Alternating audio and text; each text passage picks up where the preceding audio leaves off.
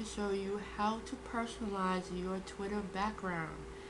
Yes, let's not go with the regular, standard, boring background, okay?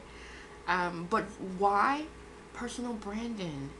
Yes, it helps your followers understand your brand personality, exactly what you do and why they should follow you.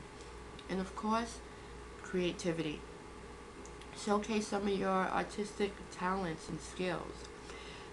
What you see here is my Twitter background. And of course, on the right hand side, I have your bio and the link to your website. But what if you are on multiple social networking or social media platforms? Hey, let people know so they can connect with you on a totally different level. For example, on my left hand side column, I have my picture, I have my name, I have my titles, of course my website address. But hey, I'm letting people know that you can talk to me live on Blog Talk Radio on Thursdays at 8 p.m. Eastern Standard Time. Hey, you want to become a fan of Corporate Cosmo or friend me on Facebook? Here are the address where you can connect with me. And of course, to showcase your company's logo or your website logo, whatever it is, give people an idea of connect with you and engage with you on, not just on Twitter, but just everywhere else that you're at. Okay, so you ready? Cool. So what I use is Adobe Photoshop, and the reason why I use this program because I am a graphic designer, so I use this as my photo editing program. And what you see here is basically my whole Twitter background. Now, I don't use the whole background because I prefer the left hand column. But if you go to image, and you could do this the same way in any other photo imaging program, what you want to be concerned about is the pixels.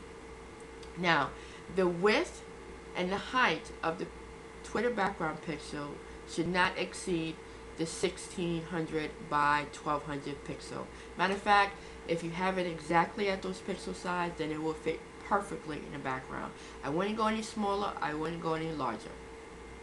Okay? Now, if you notice, what if you had just the left hand column section? Of course, I have one just like that.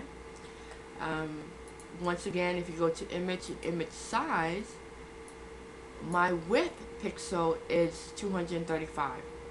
Now, you do not want to exceed that. You can range from either 200 or to 235. The height doesn't make a difference. You can make it as long as you want. I wouldn't suggest anything too long. Right now, I have it at 235 by 700 pixels, and that fits perfect in the Twitter background. And of course, with the pixels, give you the perfect resolution for the Twitter background to read on web.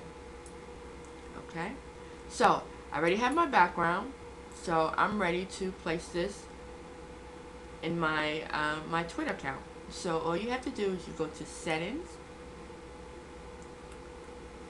go to design, and I'm going to scroll down. Of course, you can select any theme here, but no, we don't want to do that. We want to customize it. We make it look nice and hot.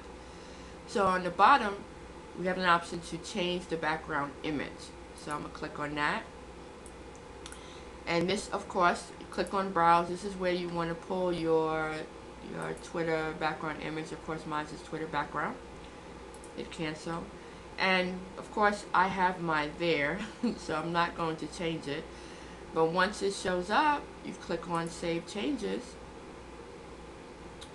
and it says your profile customization has been saved.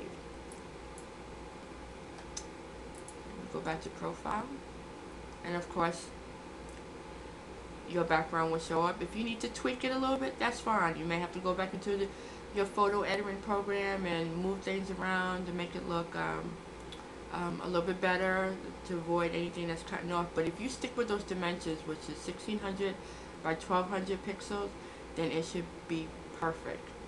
Okay? Well, that is it. If you need any more social media tips, please visit